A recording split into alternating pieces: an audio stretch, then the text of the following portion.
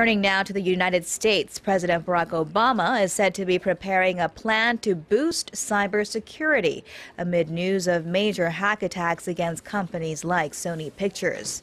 Cybersecurity has jumped to the top of his agenda this year, and the White House is said to have already discussed the issue with leaders of the Republican-held Congress, where related bills will be debated and potentially passed. Among those in consideration are offering liability protection to companies that quickly share information about cyber attacks, and also new powers for law enforcement to investigate and prosecute cybercrime.